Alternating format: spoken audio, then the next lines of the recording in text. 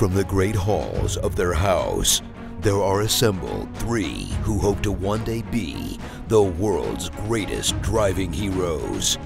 Created from the cosmic legends of the universe comes our team captain, the Vision, Bill Fisher. Their soon-to-be Wonder Woman, Vicki Fisher. Our Captain Marvel and head flight trainee, Jennifer Scripchuk. And our Batman, the master of tools, gadgets, and all things mechanical, our mild-mannered soon-to-be billionaire, Alan Danvers. Their mission, to fight injustice, share what is right and wrong, to get you out of your house and come out racing with them, and serve all mankind. They are the Garage Heroes in Training Team. Captain's Log Supplemental.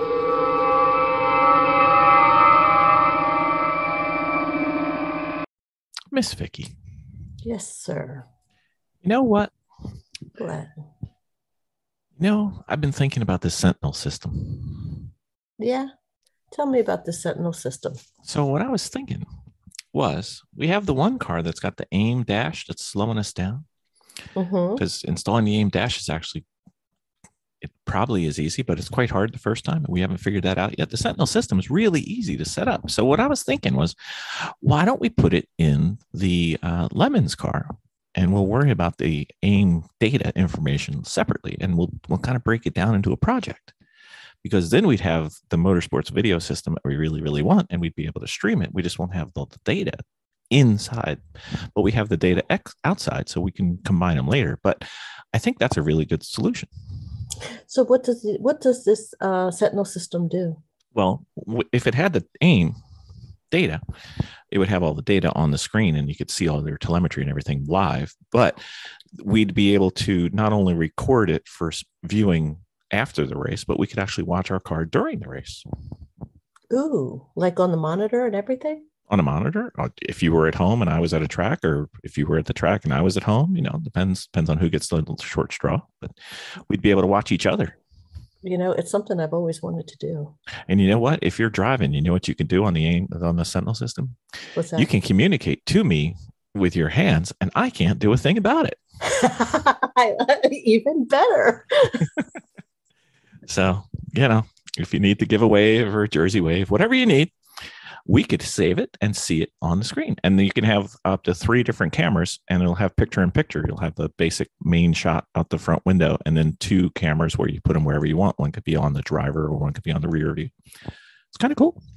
Then we can upload it onto YouTube. We could bore millions of people on YouTube. I love it. All right. Very well. You know what the only downside I see about this? What? Your mom and my mom are going to be panic stricken the entire weekend watching this thing to see if everything's going well. This is true. We probably shouldn't tell them. I like the idea of having a Sentinel. Well, luckily we have maybe 2. Depends on how things go. We're going to try. All right. That sounds like a plan. That's the project. We got to get that ready for the next race. Sounds great. All right. Very well. Thank you, ma'am. It's that time again, people. Dominating with Dawson, with guest judge Jeremy. Hey, Judge. Hey. That's right. I'll do some serious judging, no problem. I've done this. I Very saw this. judgmental. I saw this on Grassroots Motorsports Magazine, and I thought it was fun. So they were asking, I'm going to paraphrase their question into a form that we can use it for Dominating with Dawson. What are 3 expensive tools that you think are more than worth their price? Ooh. You go. You said ooh, so you go.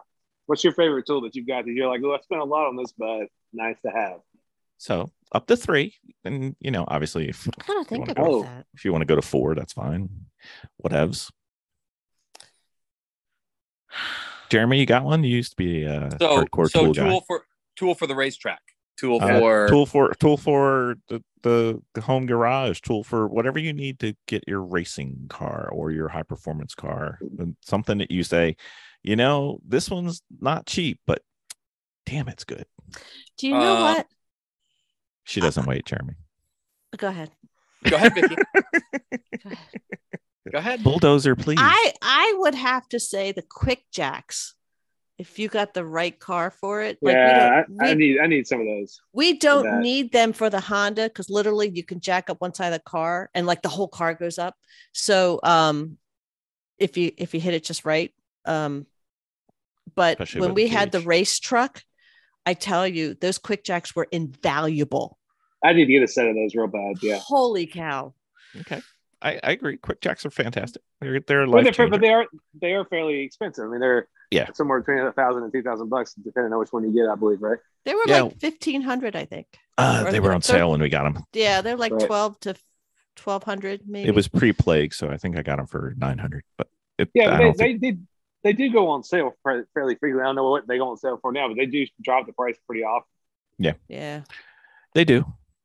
Jeremy, you got one, Mr. Toolman? Oh yeah, I got quite a few. I'm sure you do. I would say the number one thing is a really good torque wrench. Ooh. Yeah. Nice. Ugga-duggas just don't do it. And if you got to pull apart a motor and put motor back together, I mean, a quality digital flex head torque wrench is the way to go. But Jeremy, I've got an impact wrench that's with a battery. It should be fine. Mm-hmm. Yeah. Ugga-duggas work great. Number two would be, this is kind of like I'm clumping a bunch of things in one, but especially for the racetrack, is any sort of cordless tools that you have, like your ratchets, your 1/4-inch ratchet, your 3/8 ratchet, like any ratchets, 1/2-inch guns, 3/8 guns, all of those cordless tools are a must-have. Grinders, things like that. It just makes it so much easier. Especially at the track, There she goes. And then she's about to go off, Jeremy. You better hurry. And then the next thing is really good quality hand tools, sockets, wrenches. Like there's a huge difference between just having Harbor Freight ones and having a good quality, ratchet or a wrench. It makes a big difference. Not at the track, though. Not at the track. It does. At the track. If you have a really good ratchet at the track, like to me, the difference in a great ratchet is, how many had the space between clicks, so, having a good ratchet that doesn't have a bunch of space between where they click might mean the difference in being able to get that nut on the back of that thing started. You know what I mean? And so even if it seems like a small difference, it might be something that's going to allow you to get that work done at the track where you might otherwise not have been able to get to. So sometimes the quality of the tool can put you over the top. Man, I think that's important about impact sockets. You gotta have, I think, a good set of impact sockets matters. I'm not a tool snob. Jeremy covered pretty much everything I would have said too. I mean, some of the things I look at, I'm like, oh man, I got a pretty nice impact wrench, a pretty nice impact driver, but I also use them all the GD time. So it's stuff you got to have the stuff that's going to be reliable, and it's okay to try to look for a good deal on it when if you're going to get the nice stuff. Like I don't think everybody's got to have. I'm talking about nice at Home Depot. Maybe not nice off of the tool truck that shows up at my mechanic's place. That stuff is great to have. Like I got a couple of Snap-on screwdrivers. I got a couple of those that are really nice. I keep one in my house and I take one with me to the track, but they're perfect. They never let you down, and they're just exactly what you need all the time. So there's a couple of tools I have that I'm like, probably spend a little too much on this, but I also use the crap out of them. So I don't know. It's a tough call to make sometimes, because I also, I'll go crappy on some stuff, like, a pry bar or a heat gun or something. If I need a heat gun just to get all the sound deadening out of the car, I'm gonna get it from Harbor Freight and probably never worry about it again. But if it's stuff you're gonna have on repeat and you need to save your bacon at the track, it's probably worth getting a good version of it. Mm-hmm. Yeah, totally agree. There's a lot of stuff. I have a bunch of stuff that, I was a tool guy. I sold Matco tools for a long time. That's why I said strap on so quietly. And I mean, the quality tools, they make a big difference, but there's a lot of things that you can just go to Harbor Freight and you can grab because it's not something you need to use all the time. Right. Or what if you don't care if it breaks. Right. Exactly.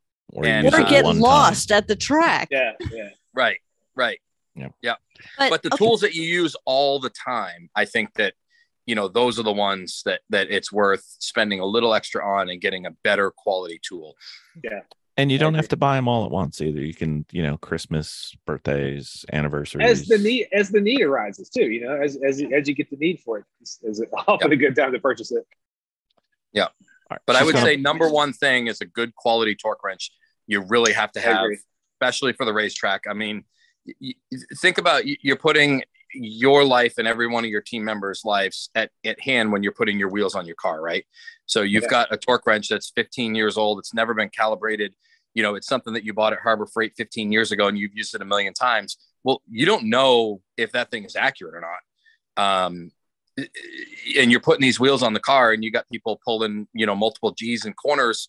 If one of those things is not on right, I mean, there's some serious issues can happen in that situation. Well, also the opposite side of that, just real quick, because I used to think I was the human torque wrench. So I would, you know, put wheels on my Miata, like, that's got to be tight enough. You know, I'm just doing it with a breaker bar. And eventually I sheared a couple studs off. And I'm like, I guess I am not the human torque wrench. And also, I mean, if that could easily fail by hand in my garage, you know, I might be stretching studs that are going to break on track too. So you could under tighten or you could be over tighten. Right. Exactly. Without a good torque wrench. 100%. Yep. All right. Vicky's going to explode if she doesn't get this out because she has zero patience. So. Go, okay. Vicky. Go, Vicky. Go. I have a question now. What is the inexpensive but most invaluable tool that we didn't finish with the one question? We're getting there. Hold on. Okay, I got all burpee. right. Okay. That's okay. I'm done. I've already piped up about that too. Sorry. Do you have any more, Miss Vicky? Or No, I'm good. All right. So the correct answer. Okay. Torque wrench. I like torque wrench. Torque wrench is good. I love lamp. Just as important to me, I like a really good, trustworthy, stable tire pressure gauge, not the little one you get for $2 in your box of cereal. It's worth getting a long acre tire gauge. You know what I mean? Exactly. There's some stuff that's worth splurging from the instrument place, which is Long Acre Racing. LONGACRE is a really great place for stuff that you need to be exactly right. Like you're going to be getting into a camber gauge. Yep. I don't know that you necessarily need to buy their specific branded drink bottle holder that bolts to the case. There's some stuff you don't need to buy from Long Acre, but there's some stuff you do need to buy from them, in my opinion. So yeah, I agree with you. Okay. Something to do the alignment could be hub stands, could be one of the string types, could be whatever. I think good toe plates. Get you some good toe plates. Exactly. I think I like having scales. I don't know how to use them, but I like them and I want to use them for corner balancing and things like that. Yeah. And I think the thing that we spent the most money on, that Vicki gets the most use out of, and I'm surprised she didn't even say it, for her anniversary, she got a car lift. If you can get one, I highly recommend. A what? A lift? A lift. Nice. You know, that's a good thing. Those are ones. I think you should make sure you get a good one on those. So what about, I know Vicki wants to do her question. I had this teed up. What about the stuff that it doesn't matter? It doesn't matter. You're going to spend all this extra money where the Harbor Freight one or the Home Depot one or whatever, it's just as good. It's fine. I want to add to mine too, that what I find most handy and most useful is actually I'm right here, Vicki. Thanks. I appreciate it. I know. Is actually the entire like Husky handled toolkit, which is just portable toolbox. A portable toolbox that has all your basics in it. You can put on a roller. I actually go to that more than I go to my cabinet because it just rolls around with me. Don't say that to Jeremy. I think the portable with everything in it is extremely useful to have, especially if you're starting out. Very, very handy to have. Shoot, when I was just doing track events with that Miata, I had like one small plastic Craftsman toolbox that had every Miata specific thing and every basic hand tool I needed. And I almost never ever needed anything that wasn't in that box when I was in the track. I had all the stuff I needed to change brake pads. You know, everything was specific to working on that car, and it all fit in a little Craftsman toolbox. And so I don't know. As my routine's definitely expanded since then. But back in the day, I used to be a pretty simple operation that had all the shit I needed right there. Mm-hmm. Yeah. And the one that I didn't talk about before was anything car specific. Like there's certain car specific tools that you just buy the good one, the one you need. So BMW's got a few, Miata's got a few. I'm sure every car does. I'm sure Jeremy's broken more Volkswagen specific tools than I even want to know about. So it just happens. Okay. So what about the ones that you can afford to save a little money? Well, the ones where the lower brands or the less expensive brands, not that big a deal. You guys got any tools like that?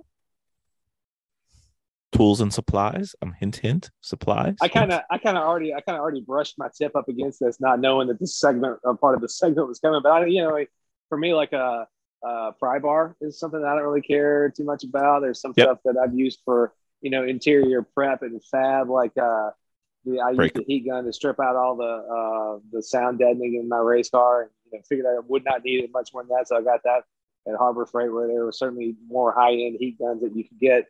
Another one for me was there's this specific kind of saw that I needed to just like cut a few pieces of metal or brackets out of the car. It's this weird like reciprocating saw that kind of like nibbles at stuff. And I was like, I'm not going to use this very much, but I bought that at Harbor Freight rather than buying like a super nice one, because I just bought it to do the few things that I needed done that very specific, but I don't expect to use it. I might use that saw maybe 5-10 more times before I'm a dead guy. So I didn't need a really nice one. But so for me, some of the fab specific stuff that I don't expect to use a lot, I've just gotten kind of a crappy version of. I'm sure I'll think of some other stuff like talking, or somebody else will say some of my favorite cheapo stuff. But I definitely will always try to see if I can get by with the lower cost option. But like we said before, some of the stuff you use on repeat, you might as well get the good stuff. Yeah.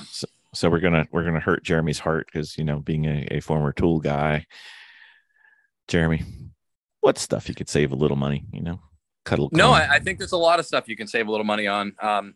Anything really that you're not going to use a whole lot, like Ben said, if you're not using it a ton, it may not be worth it to buy, the product that's 10 times more money than it is somewhere else. A lot of Craftsman tools are great tools. I have Craftsman tools that come to the racetrack with me. But I mean, anything that you're not really using a whole lot of, and really anything that doesn't specifically pertain to safety. Like you don't cheap out on, jacks. You don't cheap out on jack stands. Anything that pertains to safety related tools, you can't cheap out on that stuff. But regular hand tools that you're not going to use a lot of, heat guns, even you're not using a grinder a whole lot, right? So go to Harbor Freight and pick up one of their cheap grinders that are, are plug-in grinders, and just, it's not, you don't need it a whole lot. So there's no use in spending all the money on it. At that point, it just becomes I bought the $400 one just to say you bought the $400 one. You know what I mean? Miss Vicki, you got any coming to mind? I think I don't know. I'm just drawing a blank. So the correct answer is breaking, bending. I know this is Jeremy's favorite part. Breaking, bending, and banging. Anything that you're using to break something else, like a breaker bar, it's a piece of metal. You're fine. Anything you're using to bend stuff, like a pry bar. Sometimes even, I'm going to offend a few people, sometimes your file doesn't need to be fancy. It's fine. It's a piece of metal sandpaper. You're fine. And banging. I don't need a $300 hammer. I'm not that sensitive. My dead blow hammer can be a Harbor Freight hammer. I don't care. I'm hitting it. It's hitting something else. You do need the right type of hammer, but it doesn't matter where it comes from. Yeah, it doesn't have to be an S-wing, leather with fossilized and engraved like a gun on the side. Home Depot hammer's fine. Husky, whatever. Yeah, and all of that goes to using the correct tool for the job. Right. If you've ever had a hammer break on you when you hit something and it shattered and blew all apart, I promise you use the wrong hammer. And so, I mean, I've had a lot of cheap hammers break, and I've had a lot of good quality hammers break. So it's, you just use the right tool for the job, and you're okay. Yeah. Also, when you need that screw, you hit it with a hammer. If you need if you needed a brass hammer and didn't use a brass hammer, you're about to find out how bad you needed a brass hammer. Yeah. Right. Just a simple tip for everybody. Yep. Yep. Yep. And speaking of brass, drift is not just a way of driving. That's right. When you need Punch one, is not just something you drink at a party. it is not. Nope. All right. I think we've done this one. Did we miss anything? Anything come to mind? No, but I will Vicki? say I got something real quick that doesn't have to do with anything about specific tools, which I'm holding a tool and I've been fidgeting with it this entire time. But I think there's some validity to the people who are like, I just got the pimped out one because I wanted to have the nice one, even though I know I'm not going to use it. So don't shame yourself. If you go out and buy a tool, if you're a tool dork and you just want to have it, don't feel bad about it after you listen to us kind of talk about when you can go to the cheaper option. If you just wanted that baller one that you think looks cool and costs a little more, get that and don't beat yourself up. So, yeah, it's just like cars. Side of the coin. Yeah, do what you love. Hey, yeah, Ben, when we ever get to a racetrack together, take a look at my toolbox. All right, I'm gonna check it. You know I'm gonna check it out. Got to. But the other thing too is I'm a big guy that like, so it's got to feel good. Right. So if I pick that tool up and I'm going to use that ratchet, I need to handle that ratchet to feel good in my hand. Right. Mm-hmm. So I'm that type of person as well, where if the cheap one feels like it doesn't feel good in my hand and I pick up one that's, a little bit more money, I'm going to buy the one that feels good in my hand. Right. Sure. So there's a whole bunch of variables that go into. That's a tool man talking tools. Right there. Right. Mm-hmm. But I've always been that way. Even before I was a tool man, I've always been that way. That's why the screwdrivers, right? That is like, there is not another screwdriver that compares to a Matco screwdriver. Vicki has some. When I started turning wrenches, 25 years ago, I bought tools from the tool trucks, and those were the screwdrivers that I bought because they were the most comfortable screwdrivers that you could pick up. And they were, and that's what it was. So it does make a big difference when you're buying a tool, if it feels good in your hand or not. Mm-hmm. Sure. Ergonomics matter a lot. I mean, some of the best insights I've gotten on tools were talking to some people who do it for a living. Like when I used to work for a uniform company, I got to go through a lot of auto shops where we would go talk to customers and stuff like that. And just hear what the guys who actually have to do it for a living use, because they're like, oh, this beats my hand to death. So, you'll find the most comfortable options talking to people who need to interface with these tools all the time to bring food home. You know what I mean? Those are the people who complain and really tell you like, this is messing me up, but this fits my hand good. So if there's any professional mechanics who are willing to talk to your dumbass, I would say listen to them. I only say that from my own personal dumbass experience, but that's where I learned. But that's it's where true, I learned though. some of the best stuff is talk to people who actually have to deal with this stuff all the time. I've gotten some pretty good insights about what they prefer and why. Yeah. Mm-hmm. Yeah. And it's true. And the other part of this too is if you're just getting into it and you don't know if you're going to be, working on the car, right? You're learning and you don't know if you're going to want to work on it. If you just want to have different team members work on the car, right? Don't buy the expensive stuff because you have no idea. Right. Plus you've got so much to buy in the beginning. Yeah, absolutely. If you're doing it over and over and you find that things are breaking, then it's time to buy the more expensive tool that may not break as much. Mm-hmm. Yep. You got to make sure you're using the tool the right way too. Like your screwdriver is not your pry bar. Is this the right tool for the job? Is also an important question that I am always asking myself. Mm-hmm. Right. Exactly. All right. I think we've beaten that hammer into the ground. Yes. How'd I do there? Not good. Fair to middling. C plus, C minus. Yeah, kind of. Right in that C area. Yeah, just sort of in that Midland zone. I guess. Yeah, I need to be graded on a curve on that one. That was kind of cool. All right. Very well. Thank you guys. Thanks for having me. Thank you.